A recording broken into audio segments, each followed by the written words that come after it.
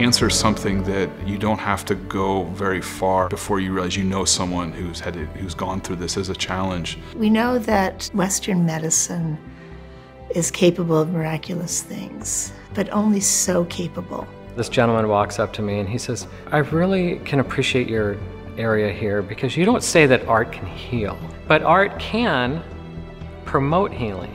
My hope is to give positive energy. You know, it's not necessarily uplifting for you to come into the hospital setting. Frontiers of healing embrace subtler energy fields. I really hope that, you know, viewer can really get that uplifting moments of contemplation and healing.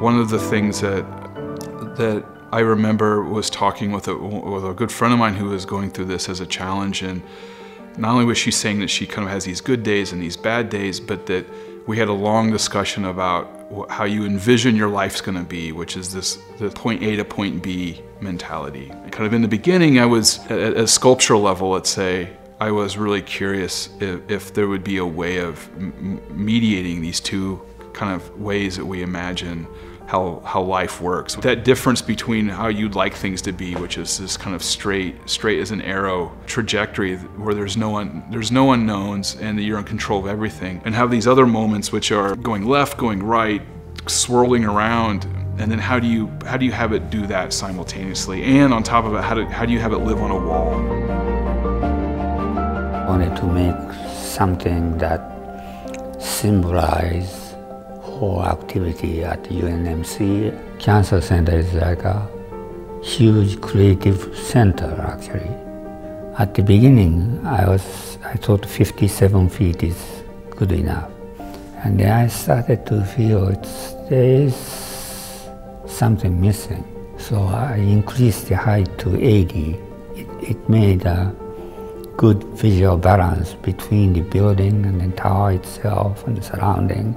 And then Dr. Jim Linder came and he said, this looks like a chromosome pattern from DNA. So we started to shift the pattern a little bit.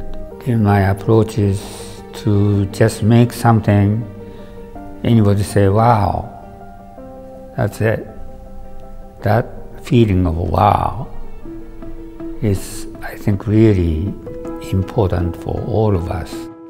This is a contemporary glass, hard edge building, and I create a cloth that is warm, fuzzy, and carries a lot of frequency and energy. Conversations immediately revolved around warming up the space, creating a vibrational frequency, not only that was captivating as art objects, but also pieces that carried mantras for healing. Embedded in each of the different pieces are the words for healing and hope in 15 different world languages. I think if you came from Africa and you're at the Buffett Cancer Center and you walk into the lobby, and there in Somali in front of you is a word for healing and the word for hope. That's your native tongue. That's a powerful mantra.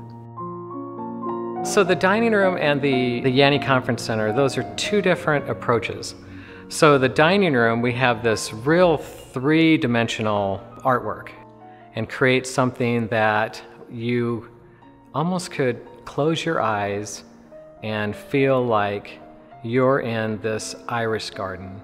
And then for the Yanni wall, the colors pop a little more because you're walking by and I want you to be able to see the color first. I wanted to have a little more of like a Nebraska feel to it with the native grasses, but I wanted these native grasses to have color. You would almost be like surrounded by grasses and these butterflies just kind of taking off. So the title of my work is called The Waltz. And the waltz is a multi-layered painting to facilitate a sense of healing and refuge. I used spontaneous pops of colors to convey joy and vitality.